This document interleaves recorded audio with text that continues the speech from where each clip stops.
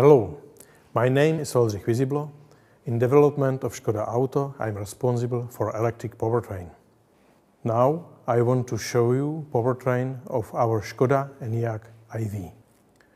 What is characteristic for this car is main powertrain on the rear axle drive, and in case of all-wheel drive car, the second powertrain on the front axle. Now, a little bit more to the rear axle drive. There is electric motor.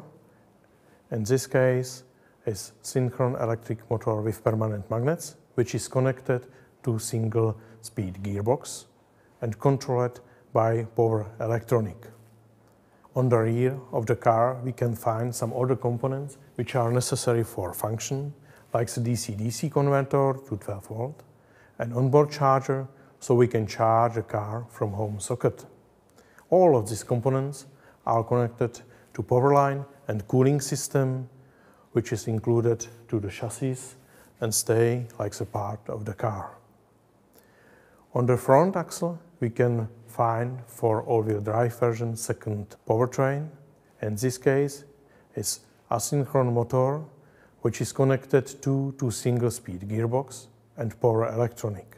On the front of the car, we can find some other components which are necessary for comfort, like the climate compressor and heating system. All of this is connected to power line, cooling system, including chiller.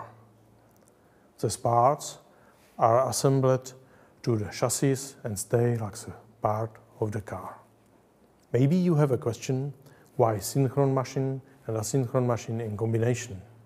Synchron machine on the rear axle drive combine optimum power and efficiency, and asynchron machine for all-wheel drive version bring more power on the front axle. About the power, we start at 109 kW up to 195 kW for all-wheel drive version.